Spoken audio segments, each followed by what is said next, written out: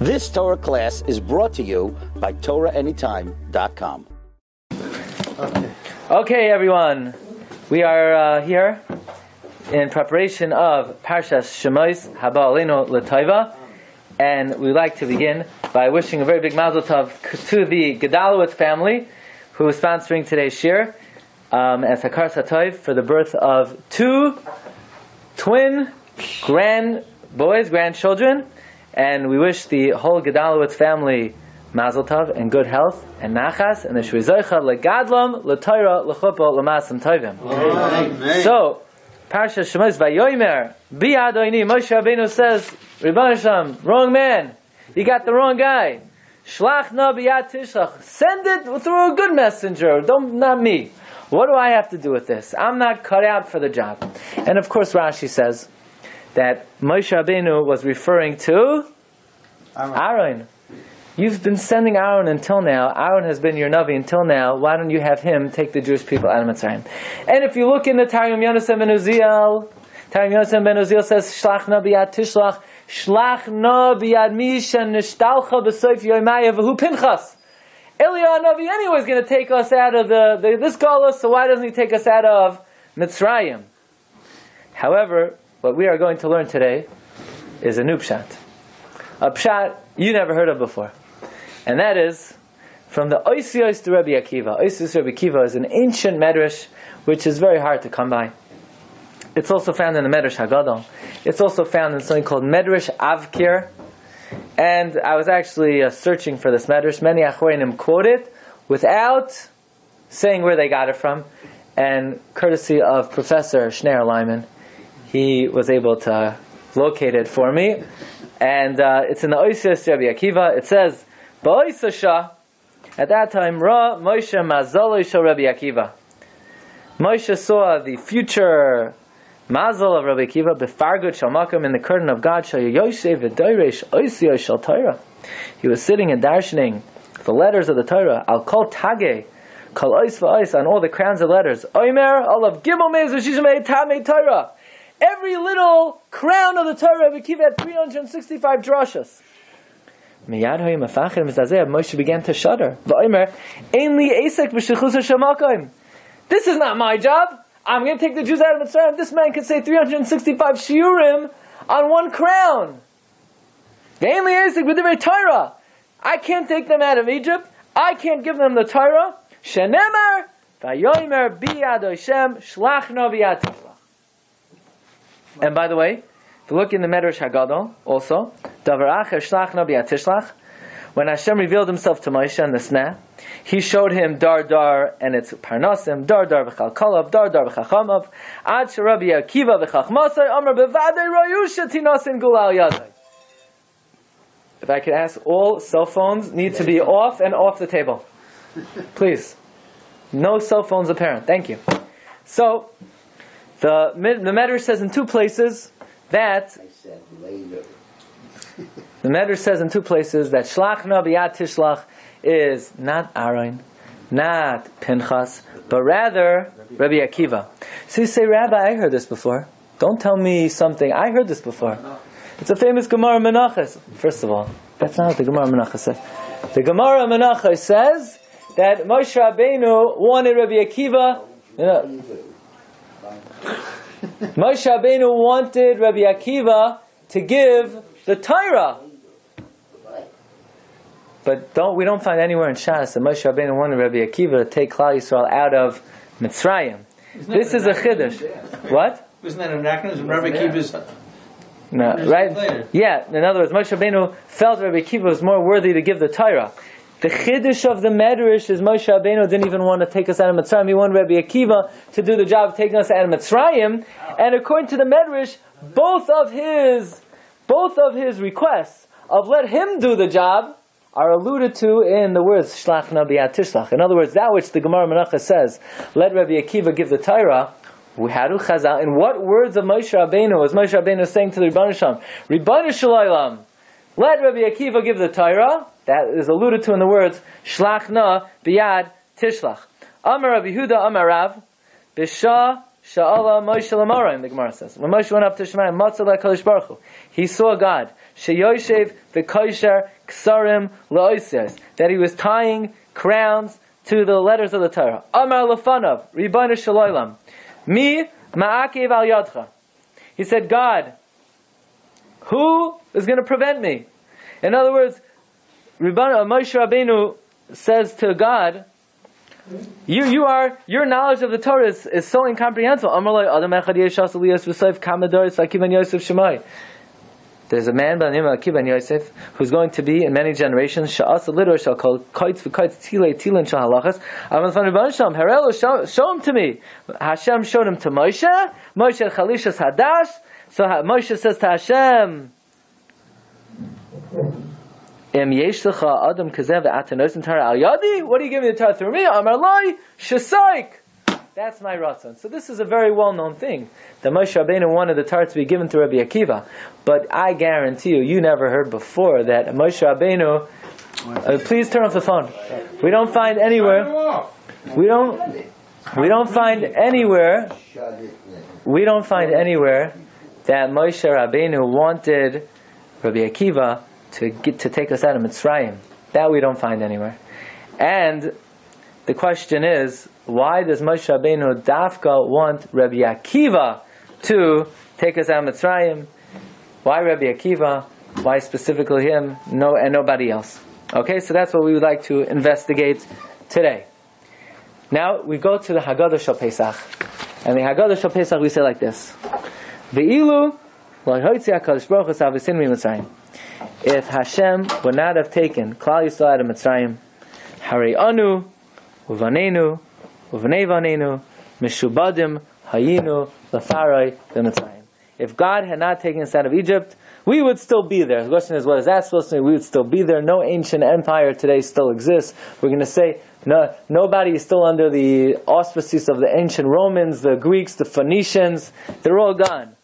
So what's that supposed to mean? And then the Mishnah says, "Va'afilu kulanu chachamim, kulanu nevoinim, kulanu zakenim, kulanu yodim esatara." The Haggadah says, "Mitzvah aleinu lesaper b'yitzias Mitzrayim." It's a mitzvah to talk about the leaving of Mitzrayim. And the question is, why would you think that if somebody is smart, he doesn't need to talk about Yitzias Mitzrayim? Just the opposite. The smarter you are, the more you know, the more you could darshan, the more you could speak, the more insight you could give. Why would you think, even if you're a Navain and a Zakein, then you're exempt from the mitzvah? Okay. We find an amazing thing. The Tikkun HaYizayar says, how many times in the Chumash does it say Yitzias Mitzrayim? You ever count? 90 times it says it. It says 90 times Yitzias Mitzrayim, but the Tikkun HaYizayar doesn't say that. Tikkun HaYizayar doesn't say how many times it says. The Tikkun HaYizayar says, "V'chamishim amar HaKadosh Baruch Hu la'amran liYisrael, chamishin zimnin itkir ba'iraisa Yitzias Mitzrayim." Even though it says it 90 times, Tikkun HaYizayar says, it says 50 times in the Torah Yitzias Mitzrayim. So the Gra, in his commentary to Tikkun HaYizayar, asks, but it says 90 times! And you think, who cares, 50, 90? No, it makes a big difference. Says the Gra, we're only counting, yes, the Gra says, it says it 90 times. Yesh tishim pa'amim lashon ha'etzah. Avo le'chashiv ki im oisan sha'amar HaKadosh Baruch Hu la'amran liYisrael. The only times the Zohar is counting are the times that Hashem told Moshe to tell Klal Yisrael. So 50 times in the Torah, Hashem told Moshe to tell Klal Yisrael about Yitzias Mitzrayim.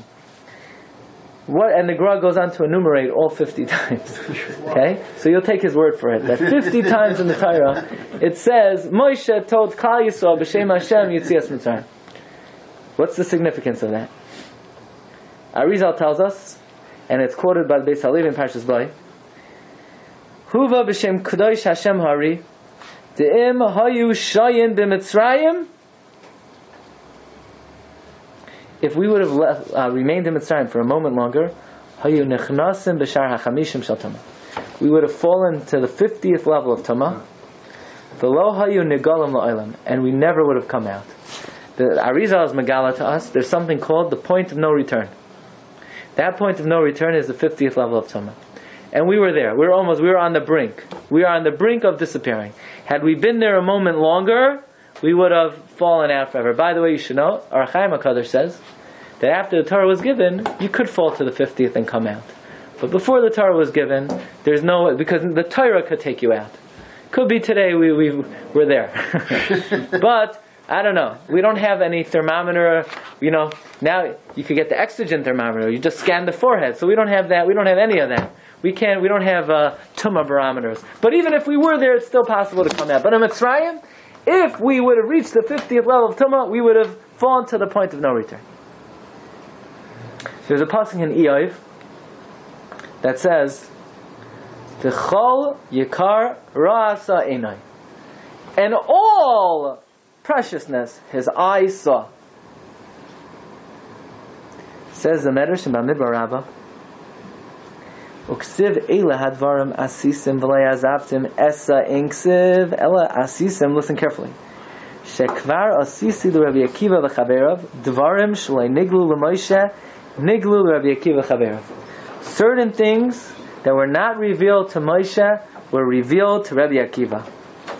V'chol yikar ra'asa einai zeh Rabbi Akiva v'chaverav. That Rabbi Akiva saw everything, Moshe didn't see everything. Now that's a very big chiddush to say, that there are things that Rabbi Akiva saw that Moshe didn't see. Now what didn't Moshe know? Well, come Navi, come Moshe Yisrael. Navi. But there are Torah that Moshe did not know and Rabbi Akiva knew. Now, what did Rabbi Akiva know and not Moshe? Well, all we know is there's a Gemara in Rosh Hashanah that says, Chamishim Sharei Bina Nivru Ba'olam. V'chulam Nidna LaMoshe Chasar Achas. There are 50 levels of wisdom. Moshe had all except for one. So, if Moshe, the only thing we know he was missing was the 50th level of wisdom, and we know Rabbi Akiva saw everything, even what Moshe didn't have, it seems like that Rabbi Akiva knew the 50th level of wisdom. I mean, that's by the simple power of deduction. Moshe Rabbeinu only didn't know the 50th, and Rabbi Akiva was Kol Yakar Ra'asa. He saw everything. So then, presumably, Rabbi Akiva knew the 50th, and in fact, Rav Shmuel Vital writes in the Shar Ma'amorei Razal that Moshe Rabbeinu did not achieve the 50th, and Rabbi Akiva got the 50th. Says the Chida, and I'm giving you a little sneak preview. That's why the pasuk says, V'chol yikar ra'asa einai. Rabbi Akiva saw kol. Kol is b'gematria 50. Kaf lamed. Rabbi Akiva saw 50. Moshe only saw 49. Rabbi Akiva saw 50. Moshe wasn't Shemayim. You got to look at How could he be? He only got 49. I wasn't there. I don't have it. But that's what happened. That's what Rav Shmuel Vital says. Moshe only had, that's what the Gemara says in Rosh Hashanah. There are 50 gates of wisdom. Kula nitna l'Moshe chasar achas. Moshe Rabbeinu saw all this by the Seneh, or when he went to get by the Seneh, right? All this illusion. It doesn't mean he was on this level by the Seneh, but he knew Rabbi Akiva. Rabbi Akiva would reach the level of 50th, and Moshe Rabbeinu wouldn't. So he said, Rabbi Akiva is greater than me. Let him take us out of Mitzrayim. But we still haven't explained yet. What? He's not there, Rabbi Akiva. So create him and then let him take. What do I have to do for the job? What do you create me for to take the job at? Now the Chida writes something very amazing, that the 50 times that it says Yitzias Mitzrayim in the Chumash, the 50 times corresponds to the 49 levels of Tumah that Hashem had to take us out of. In other words, if we're sunk into 49 levels of Tumah, how many Yitzios do we need? So, the Chida says, now the Chida says it a little bit differently, because the Chida says the 50 levels of Yitzias Mitzrayim are Kaminyan Yuvla. Yuvla is B'gematria 49. 49 to 49. But you could say Chamushim could also be read Chamishim. Okay. 12 is the Chida. But number 12 is the Chida in the Dvash Lafi. But the 50 that the Gorsats counted, was all before the Yitzhak or over the course, throughout Kol HaTorah Kula. Okay, so... No, it's reference to 50 elements, 50 dimensions of the Yitzhak, each one, of course. But the Chida learns that the Chamishim is the side of Yuvla, which is 49. But you could say like this. The way we're going to say it is that in order to take us out of Mitzrayim, we needed 49 to take us out of the 49 levels of Toma, and 1 has to put us in Kedusha.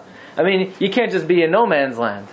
But that's the idea. The idea is somehow, in order to get us out of Mitzrayim, we had to be removed from the 49 levels of Toma, and that's why it says Yitzias Mitzrayim 50 times. Says the Chida, Moshe Rabbeinu maybe had an inkling of the 50. That's and we spoke out many times. That's why the Gemara says they were all given to Moshe except for 1. Just say he was given 49. Why does it say he was given 50 except for 1? That implies he at one time had 50 and maybe 1 was taken away from him by the Ched HaEgel, Leich Reid, go down from Leich, which is 50. But at the end of his life he got it back. Har Nevai, Nun Bai. But that's a different shmuz for a different time. But Moshe Rabbeinu never had the level of Rabbi Akiva. Rabbi Akiva was V'chol Yikar Ras Einai. He saw all 50. Says the Chida, Oyim V'Naira, and he says this in his Haggadah. Here, Klal Yisrael is in Mitzrayim. And Hashem says to Moshe, Moshe, this is the Haggadah, the Chida, the Haggadah, Simchas HaRegel. He says like this, Klal Yisrael is in Mitzrayim, and Hashem says, Moshe, take him out! Moshe says, what do you mean take him out? It's not time yet, we got to be there 400 years! Hashem says, no, if they're going to be there one moment longer, they're going to fall into the level of 50. And if they fall into the level of 50, you can't take them out! Because you're only on level 49! And if you're on level 49, you can only schlep them out of the 49 levels! So that's why you need to take them out early! So Moshe Rabbeinu says, no problem. Shlach na biyad tishlach. Let Rabbi Akiva take them out. Let them stay 400 years. Let them sink into the level of 50. And Rabbi Akiva, who's on the level of 50, he could schlep them out.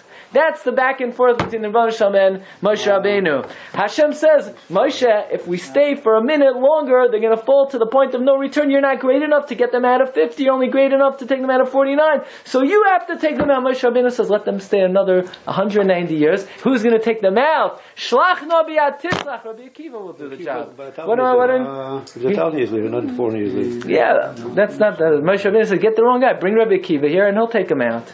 That's the back and forth between the brothers. Shlach ends in a ches. Na ends in an aleph. Biyad tishla. Biyad ends in a dalid. Soifei tevis echad. Who died saying the word echad? Rabbi Akiva. Get the echad guy in here. He'll do the job. We don't have to do it now. There's no rush. Let them stay. Shlach na biyad tishlach. Roshei Tevais, Shin Nun Beis. What's Shin Nun Beis? Shin Nun Beis Tough. Shlach na biyad tishlach. That's Nishbas. Nun Share Bina Tough. And then we could be here for 400 years. Nun Share Bina Tough. What's the problem, Rabbi Moshe? Why are you in such a rush? Because I'm not great enough? Good. Let Rabbi Akiva do the job. But Moshe would let the Bnei Yisrael stay for another 190 years under that suffering. He didn't want to do the job. Anyway, Hashem is Rachmanos. Anyway, we had to make up the time now and overtime in this gullus over here.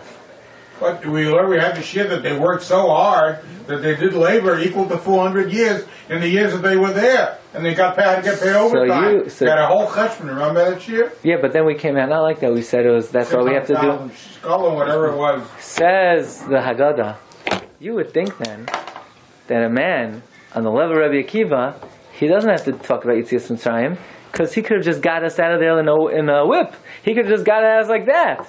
So you would think, no, Maisa Rabbi Akiva, we have to tell a story. Even Rabbi Akiva, who could have taken us out in the flash, Afilu Kulam Chachamim, Kulam Nevainim, Kulam Yoidim, Es Kol HaTorah. Even if you know all 50, it's still mitzvah l'saber. Even though you would think, Moshe Rabbeinu said, I'm not the man for the job, you do the job, you could get the man in a flash. No, even such a person, even someone who is Kol Yikar Rasa Einai, and is Shlachna b'yatishlach, Seifei Tevois Echad, Roshei Tevois, Nun, Sharei Bina, and then we could say 400 even there. Let's take a look at that inside. Look at number 13.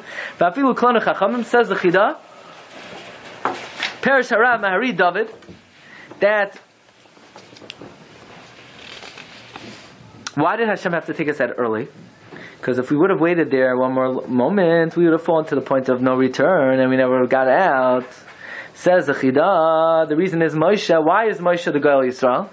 Because he was able to be masig 49 levels of Kedusha, and L'umasam, his strength was strong to remove us from the 49 levels of Tumah. But Chas Hashem, if we would have fallen to the...